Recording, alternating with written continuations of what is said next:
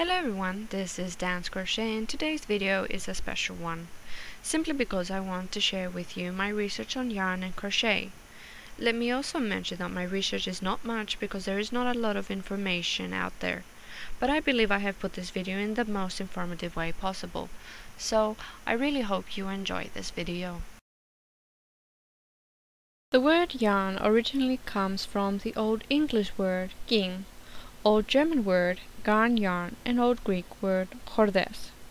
Yarn is a long continuous length of fiber, which is suitable for use in the production of textiles, crocheting, knitting, weaving, and many more. As you already know, the most common plant fiber is cotton, which is spun into fine yarn for mechanical weaving or knitting into cloth. The most commonly used animal fiber is wool, harvested from sheep. So who produces the largest amount of wool in the world?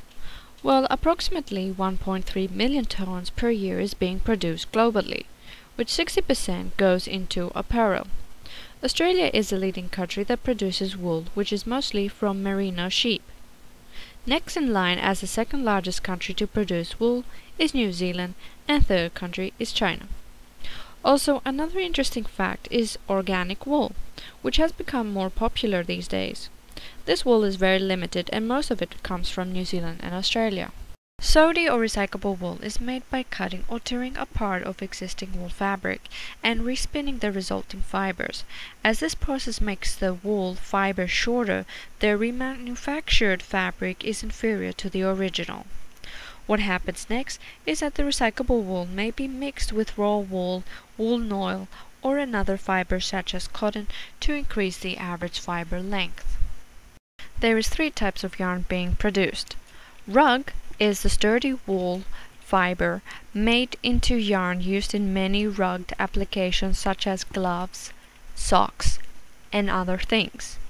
Worsted is a strong, long, stable, combed wool yarn with a hard surface. And woolen is a soft, short, stable, carded wool yarn typically used for knitting. Crochet or causer comes from the French word that means hook. There are many theories of where crochet probably began. Some say crochet was involved for traditional practices in Iran, South America, or China, even though there is no evidence of crochet being performed before it became popular in Europe during the 19th century. The only available and written evidence that exists and has been seen by publications from magazines. As you can see, the year and the name of the magazines, including the country. Fashion in crochet changed with the end of the Victorian era in the 1890s. Crochet laces was the new Edwardian era, peaking between the 1910 and the 1920, which became even more elaborate in texture and complicated stitching. After the strong Victorian colors disappeared, through new publication came to life for written or pale threads, which were often crocheted of brightly colored silk and elaborate beading. After the Second World War, from the 40s into the early 60s, there was an interest in home crafts, particularly in the United States, with many new imaginative crochet designs.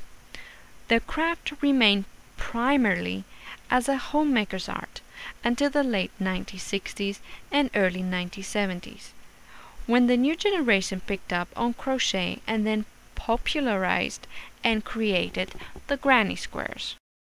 Crochet today has experienced a revival on the catwalk, including that crochet has been utilized by many designers in the world, but also on the popular show Project Runway. Additionally, websites such as Ravelry have made it easier for individual hobbyists to sell and distribute their patterns on projects across the internet.